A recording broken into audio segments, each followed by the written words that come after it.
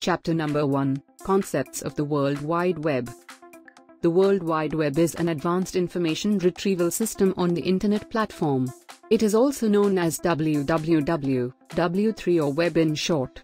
It was invented and mentioned on the Internet in 1991 by Tim Berners-Lee, in Switzerland.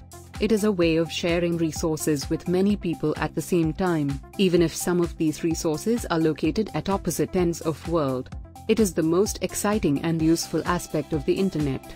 The web provides the technology for publishing, sending and obtaining information over the Internet. The main uses of the World Wide Web are as follows. 1. Sending emails. 2. Sharing programs. 3. Collecting information. 4. Entertainment. 5. Meeting people online. 6. Online shopping. 7. Education and self-improvement. 8. Financial transaction. The components of the World Wide Web. Web server. The web server is used to hold and publish your website on the Internet. It is the heart of the Internet. Web browser. The web browser is an application program which is used to display your web pages. For example, Google Chrome and Microsoft Edge. Web page. A web page is a HTML document accessible on the World Wide Web. This means the document is present on a web server which has its own web address or URL. Website. A website is a collection of HTML documents that you have created and that other users can access with a web browser. Homepage. The first page which usually appears when visiting a website is called the homepage. The homepage contains a summary of the web pages and their purposes. Hyperlink. Hyperlink is an element that links a topic to another place in the same document or to an entirely different document. It can be text or an image. When a site visitor clicks on the hyperlink, the topic, destination is displayed in a browser. HTML. Hypertext Markup Language. HTML.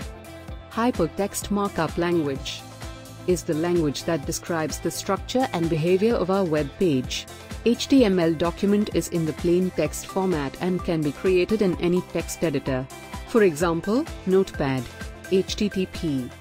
Hypertext Transfer Protocol. A protocol is a set of rules for communicating data. The HTTP protocol is used for retrieving HTML documents on the World Wide Web. It is one of the popular protocols used for communication between computers. FTP.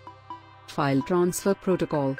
It is a standard software used to send files to a web server. When you click on a hyperlink on a web page that allows you to download a file, the FTP is used to transfer that file to your hard disk drive. URL, Uniform Resource Locator. It locates the document to be retrieved when a user clicks on a hypertext link. URL is similar to a file name except that, in this case, the file can be on the same machine or on a different machine in the network. The search engine. Search engine is a service that allows Internet users to search for content via World Wide Web, www.